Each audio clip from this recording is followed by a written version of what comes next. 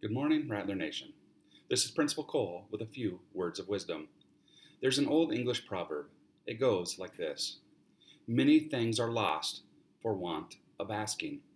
In other words, we miss a great deal in life because we don't ask for what we need. For example, do you need help with math? Don't be afraid to ask your teacher. In fact, you'll look smarter for having asked. Do you want to sit closer to the blackboard so you can hear or see better? Then ask.